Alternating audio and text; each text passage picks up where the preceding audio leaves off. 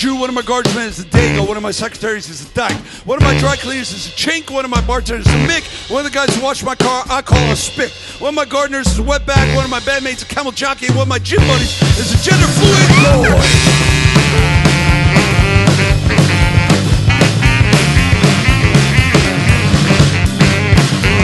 One of my house painters is Polack. One of my mechanics is a redneck. One of my post carriers is a cracka, faggot. One of my deli guys is dyke. One of my surgeons is a gook. One of my IT guys I call a poo. And one of my best friends is lesbian Canadian. One of my pharmacologists is kike. One of my neighbors is an idiot. No, stop making all about that.